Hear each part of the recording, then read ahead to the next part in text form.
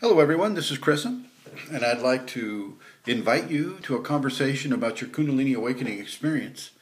In this conversation, I'd like to discuss Kundalini Integrated Therapeutic Touch, K.I.T.T. This is for healthcare practitioners, doctors, nurses, physiotherapists, massage professionals. This is for people that will have a hands-on contact with other people in various forms of health distress.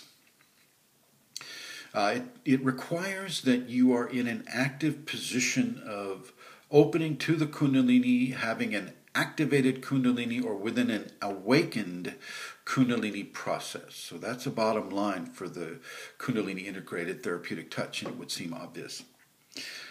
Kundalini Integrated Therapeutic Touch is a way of going into devotion before you meet the client, and then having that devotion through the Kundalini transmitted into the client. This is a form of divine grace. Even just having the Kundalini itself and giving a massage, the Kundalini having its own consciousness, having its own agenda, knowing and being able to render an appropriate response to the patient's karma, will go into that patient in a therapeutic context through your hands and through your heart, literally through the radiance of the Kundalini itself, through you and upon the client.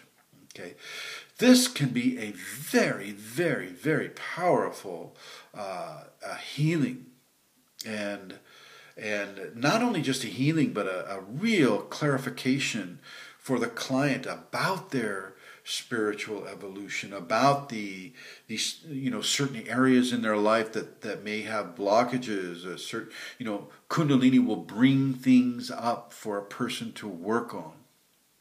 And then if the practitioner is doing a devotional practice right before the session and bringing that love and that devotion to the divine to an extreme level, well, then that also goes into the client, but it doesn't blow the client away, and it will not activate their Kundalini. Kundalini is intelligent. It won't go to a place that is unfit for it to go to. It is not like electricity. Okay, it won't shock a person to death, or it won't automatically, spontaneously awaken their Kundalini. Don't believe what you may hear about Kundalini syndrome from fear-based websites on the internet. Kundalini syndrome is a real thing, and people do experience it, but not through the K.I.T.T process. So I just wanted to present this to you. I do have practitioners that are doing this right now. They are learning how to do it, and they are participating in this type of an aware interaction with their Kundalini themselves, and giving that beautiful, wonderful service to someone in need. Thanks for watching.